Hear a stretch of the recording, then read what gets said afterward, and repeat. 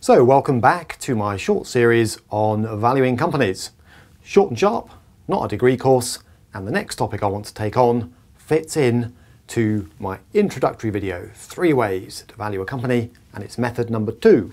I've already done one video which is out there on how to value a company using their assets, so let's go straight in to the second of the 3 approaches I outline in the introductory video, and that is valuing a company using multiples. Okay, if you've seen the first video, and I urge you to take a look at 3 ways to value a company, you'll see that I mention net assets-based approach as one, multiple-based approach, that's now today, and then there's full-blown DCF or discounted cash flow, and I'll deal with that in another video. Okay, so in this short, sharp series of introductory videos, what is the way you go about valuing a company using multiples? It's a bit quick and dirty, this method, certainly not scientifically foolproof, but it's a useful check on whether your other methods, net assets, DCF, are throwing out sensible numbers. So see it that way. Back of an envelope check, does this valuation make sense? Who would use the method I'm about to describe? Well, a predator, maybe looking to value a company, for example. Somebody who's looking to maybe list a private company. You know, what's a private company worth? There's no share price. How do I even start? Can use this approach. And an investor, just thinking, well, is the company I'm looking at good value relative to other companies? Can also use this approach. It's got a few approaches, but it is a little bit quick and dirty. Now, it rests on a key point, which is if you're going to value anything using a multiple and this fast approach, you need to pick the right multiple. What do I mean by that? Well, basically, what I'm suggesting is there is a way of using ratios to get a quick and dirty valuation of a company, but you need to sort of choose the right one for the company or sector, okay? And what I mean by that is if you're choosing a ratio, by the way, do take a look at my other ratios videos if you're unsure about some of this stuff. I'll mention them at the end. All right, if you're valuing a company using a multiple, you've got earnings-based multiples, like classic example, the old-fashioned PE ratio. There's 1 or 2 others out there too. Then you've got sales-based multiples, like the price to sales ratio. Okay. For those people thinking, crikey, this is a bit quick, there are videos out there called What is a PE ratio? What is the price to sales ratio? Okay.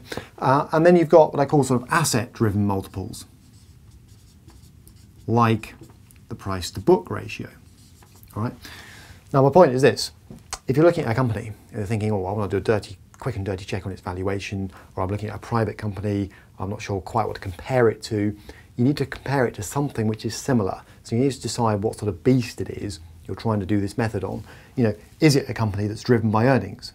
As a clue, is it even generating any earnings? Because if it isn't, not much point in trying to value it using an earnings-based approach. There are companies that are loss-making, grabbing market share, telecoms, dot-coms, for example, that don't have earnings. So you can't use an earnings-based method to value them. You have to use like a sales-based method, or even sillier, you know, a sort of price to click or a price to eyeballs method. All right, but we'll leave some of that dot-com silliness behind for today. So, you know, is it a sales-driven company, i.e. it doesn't have any earnings? Is it earnings-driven, which is obviously what, frankly, you'd like to see in most cases, or is it asset-driven?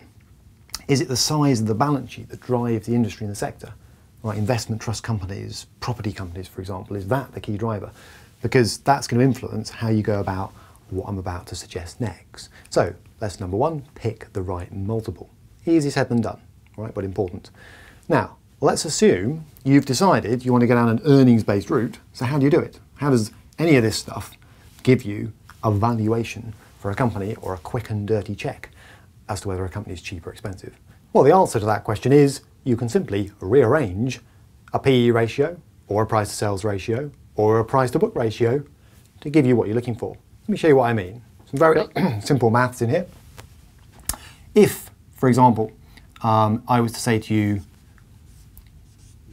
a PE ratio for a particular company is 5. Now, if you're not sure about what I'm talking about here, do see my What is a PE ratio video first, okay? And what you're trying to get out of this exercise is the value of a company, the price, because the PE ratio is the price per share to earnings per share, or the entire market capitalization to 1 year's earnings, historic or forecast? And you know the answer is 5, okay? You can rearrange this by multiplying both sides by E. So the value of the company, if you like, the price is equal to 5 times E. Mathematically, you just multiply both sides by E and it becomes this, price is 5 times E. Now here's my point, okay? It's not the maths that I'm worrying about too much, that wasn't too bad though, hopefully. It's this. Let's say you have an earnings figure for the company you're trying to value, okay? You think a realistic earnings figure is 100 million. All right, and what you've done is you've gone out and looked for firms. Imagine you're trying to value a private company using publicly quoted companies, for example, that have share prices and so on determined by the market. You've decided that comparable firms in the market have, let's say, call those benchmark firms. Other firms like this one typically have a P/E ratio of 5. Probably see where I'm going with this. So you've decided similar firms have a P/E ratio of 5 to this firm. Reliable estimate of earnings, 100 million a year. You could on that basis say, well, the expected price, the value of this thing is 5 times E, which is 5 times 100 million, so 500 million. Very quick and dirty, right? So you're saying this company is worth, really using a very quick comparative method, looking at other companies, about 500 million. Right?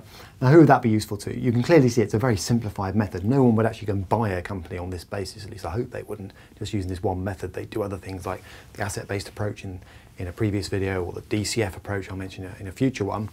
But to whom would this be useful, okay, if anybody?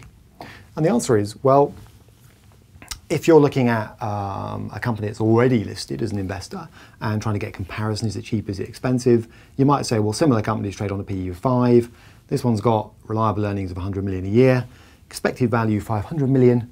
If it's actually valued at only 300 million, its market capitalization is only 300 million, you might say, oh, actually, maybe it's a little bit cheaper than it should be. Yeah, maybe there's scope to investigate further. Is the company I'm looking at undervalued? Okay, so there's one little use of it. Somebody trying to bring, let's say, a private company to the market for the first time, if they can find comparable companies, and that's easier said than done, of course. Most directors would say our company's unique and all the rest of it. They find comparable companies, they would say, well, let's look at those comparable companies, average the PE ratio, multiply our company's earnings by that, and get a ballpark figure for what this new one to the market's worth. So it's a pretty quick and dirty approach. Right? So there's a couple of sort of uses of this technique. If you're in a negotiation to buy a company, let's say, unlikely situation for a lot of you I know, but you might use this as a backup, as I mentioned before. You might do some DCF, which is pretty meaty. You might do some net asset-based valuation, and you might use this as a kind of sensibleness check, if you like. You know, does this answer come anywhere near the other answers? All right. So there it is. Very, very fast. Just an introductory video. The multiples-based approach to valuing a firm, deciding how much it's worth, or whether an existing firm's cheap or expensive. Right, like all these methods, it's more art than science, insofar as you've got to pick the right multiple. All right, there's that decision to make first of all. You know, am I looking at an earnings-based, a sales-based, an asset-based, or a what-based sort of company? That's fairly key. And then secondly, you've got to be comfortable you've got your benchmark right. Okay, it's easier said than done to just say, well, I'll go out and find a bunch of similar companies and I'll use them as a benchmark for this one. How many there are and how similar they actually are is a matter of judgment in practice. But there it is, okay, the second of 3 methods that you could use to go about putting some sort of value on a company.